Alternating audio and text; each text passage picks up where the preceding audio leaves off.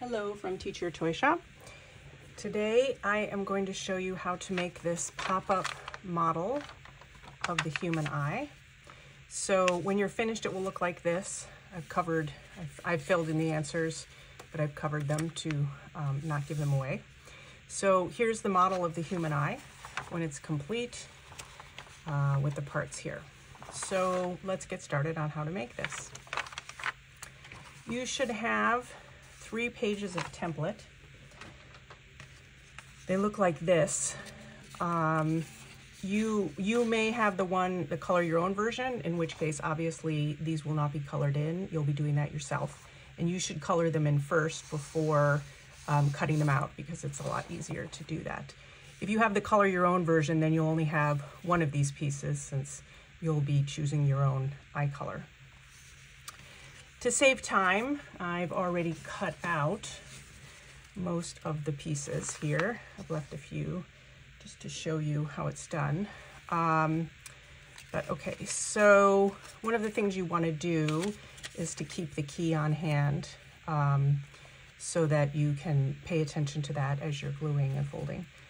And then this piece here shows you how to fold these little boxes and fold and glue them. So definitely follow those directions to do that.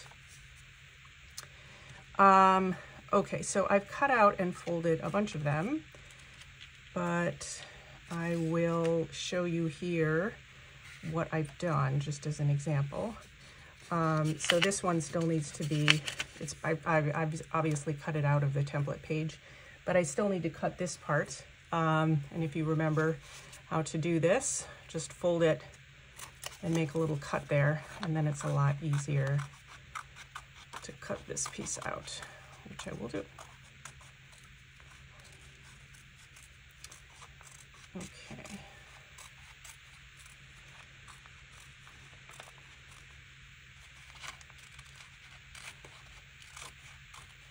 Okay, so that's cut out, and then again, follow the key to know how to do your folds. So these dotted lines mean this is a valley fold right here in the center. So I'll just fold it like that. If you kind of have to fix as you go, that's fine. This is very forgiving as a model, so that part is fine.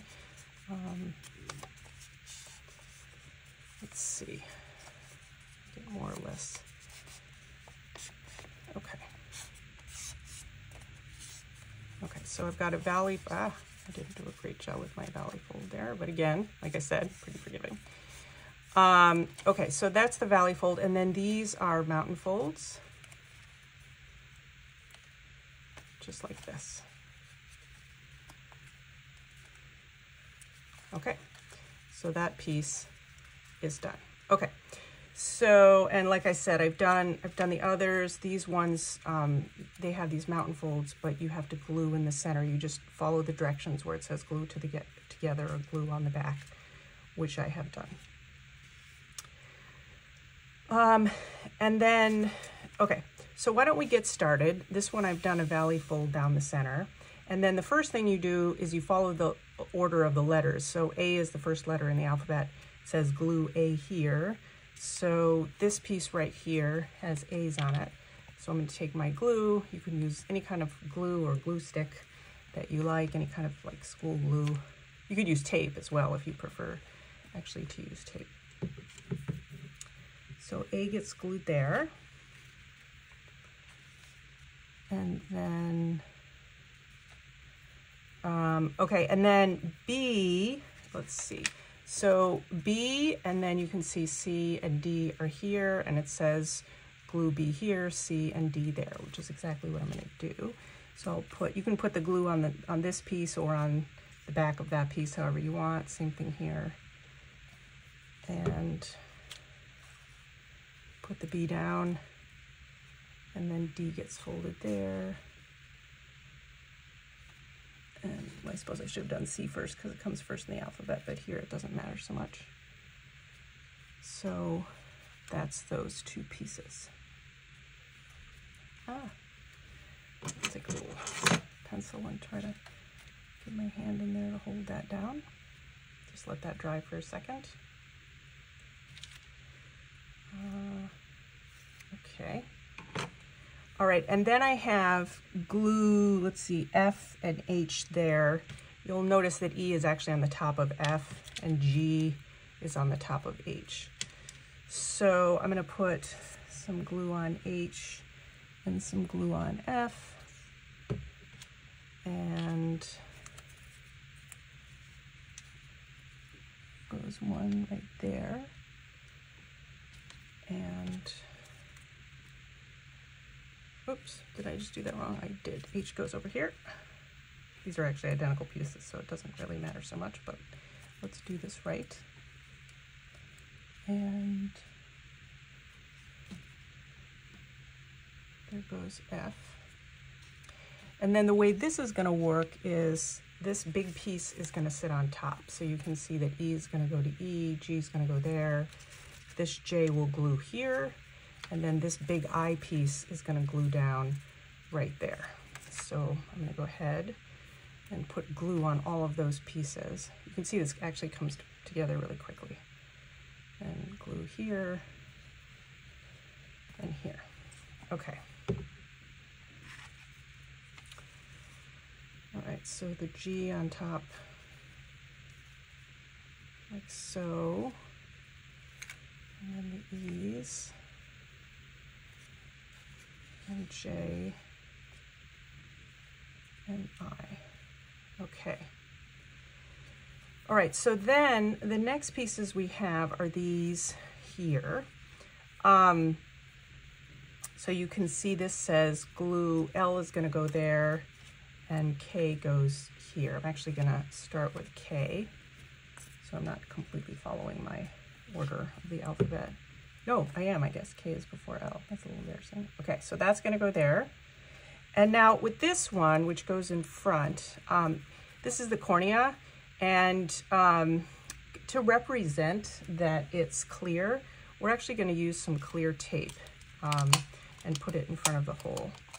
So the cornea is the front of your eye. It forms a protective layer, clear protective layer in front of your eye. So we're gonna do this. I'm actually gonna put the tape a little bit above the M here because you'll see those cubes get glued behind. And that's actually how I'm gonna try to stop the tape above the M there so that it's easier to glue the cubes on to hold up these pieces. So I've left some non-tape spot right there, which I advise doing. Okay, so now I've got tape on here, and this clear part represents the cornea. I mean, the whole thing is the cornea, but the tape is here as kind of as the model to remind you that this is completely clear.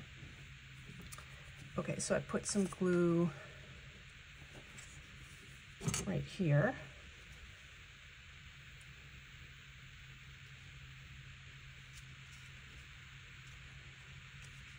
Okay, and then these little cubes are to help support the pieces when you open and close this a lot, to help keep them popping up. So we'll put a little bit of glue here. You can see there's actually a mark for the M piece here. And then I'm going to put one more between the lens and the iris.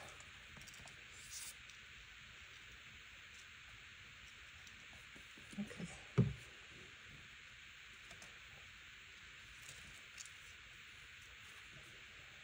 I'll use a pencil to try to push that down.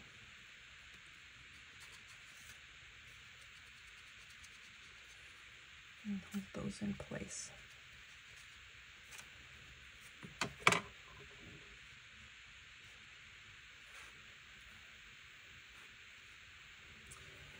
And that is actually pretty much it. You've built the eye now, and then what you can do is follow the look at the numbers and figure out what each eye part is and label it. For example, I've already told you that number 1 here is the cornea, so you can go ahead and label cornea right there. One little thing that you can do is, many of you may know that the lens is clear as well. So if you wanted, you actually can put a hole in the lens if you like, and add, I didn't do a great job here, but you can do that as well. I had colored it to try to make it look clear, but you can actually cut out a hole similar to what you've done with the cornea and do the same thing if that appeals to you. So that's definitely something that you can do. So again, when you're finished, this is a pop-up eye, so you should be able to open and close it. You can glue the back here into your notebook and use this as a study sheet if you like. So Teacher Toy Shop has lots of videos on how to make cool science things out of paper like this, as well as other science experiments. So if you're interested, please subscribe to see more videos like this. Thank you.